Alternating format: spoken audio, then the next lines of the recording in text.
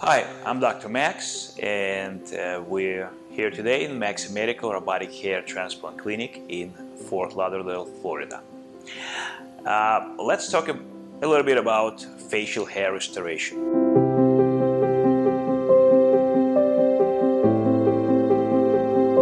Facial hair restoration became an important topic for any hair transplant surgeon because fashion and styles change.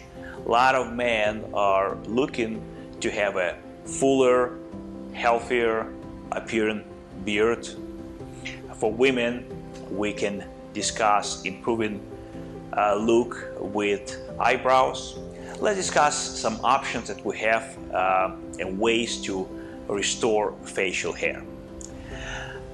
We can use the same FUE technique as we use for scalp hair restoration. Basically, FUE stands for follicular unit instruction. To be precise, follicular unit excision.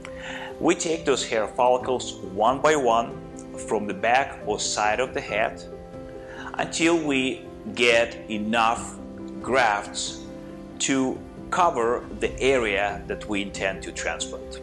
There is not much difference how we obtain the grafts, except for example, for the beard. There are some areas that will require slightly thinner or slightly coarser grafts, and this is where FUE technique is actually more useful than an older technique like FUT. FUT, we are only working with the grafts that are taken from the back of the head from the same area. With FUE technique, we can actually obtain any graft from the donor area, from the safe zone, starting from temples or occipital parts. So we have more flexibility and we can actually pick and choose the graft that will be more suitable for the procedure that we plan.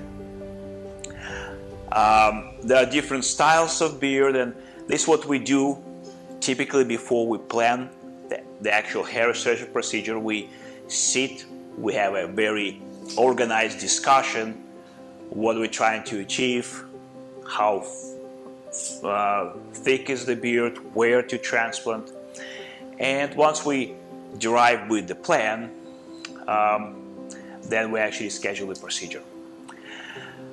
The results take from 4 to 5 months to see some initial growth, and up to 12 months and sometimes a little bit longer to see the final result. One thing that's important to realize that even when we take the hair from the back of the head and we transplant to the facial area, the hair will act the same way as your scalp hair. So people who decide that they do want to have a facial hair transplant, they do need to be prepared to trim the hair frequently, to groom it so it doesn't grow very long.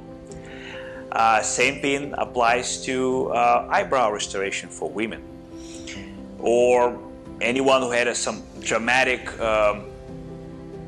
injury which resulted in a facial hair loss. For men, it could be also an option to have eyebrows transplanted. It's the same technique, the FUE, follicular unit excision technique, from the back or the side of the head. If you decide to schedule a consultation, you can do it either with our hair consultant, which is free, complimentary, or with me, where we will plan to do a detailed microscopic hair analysis, health history review, possible digital imaging to give you some idea how the final result might look like. So with any questions, call us or visit our website, bringbackhair.com.